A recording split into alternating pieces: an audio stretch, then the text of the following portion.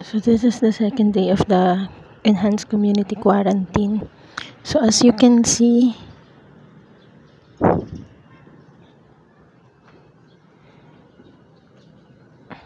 mas less na yung mga transportation. Ang nakikita ko more on tricycle, motorcycles, and private vehicles. Unlike kahapon, may nakita pa akong public utility jeepneys and taxi. So ngayon, yan, mangilan-ngilan may mga tricycle.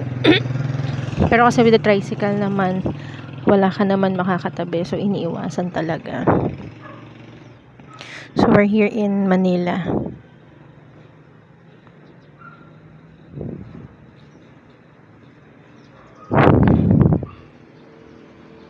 So mangilan-ngilan.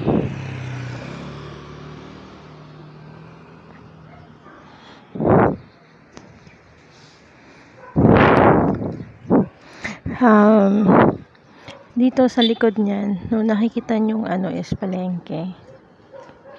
So, di pa kasi ako napupunta sa palengke. So, I don't know kung ano yung lagay doon, kung marami pa rin bang tao, kung napapatupad ba yung social distancing, and kung may mga police or sundalo na magpapatupad ng social distancing.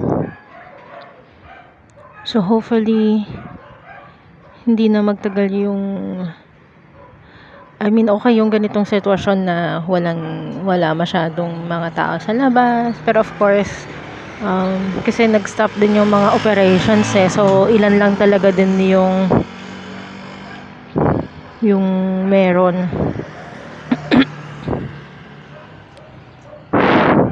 So itong lugar kasi namin malapit kasi may sa palengke, Blooming Street Market, and then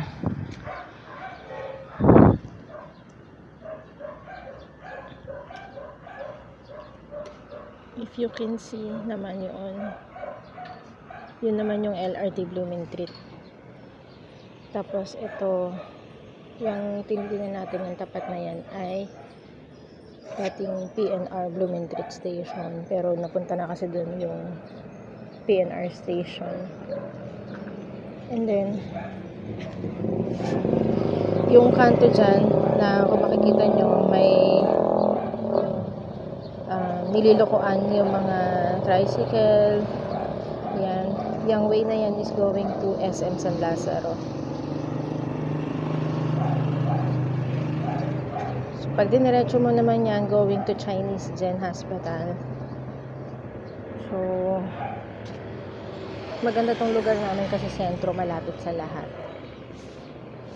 Tapos yun nga, as I've mentioned kahapon, itong tapat ng bahay namin is dinadaanan ng PUJ. Pero yun nga, as you can see, wala talaga ngayon. Oops, teka, meron ako nakikitang jeep.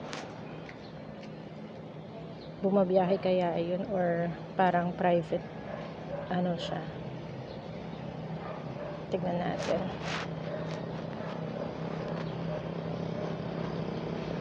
Okay. So wala siyang karatula at hatak-hatak naman pala siya nung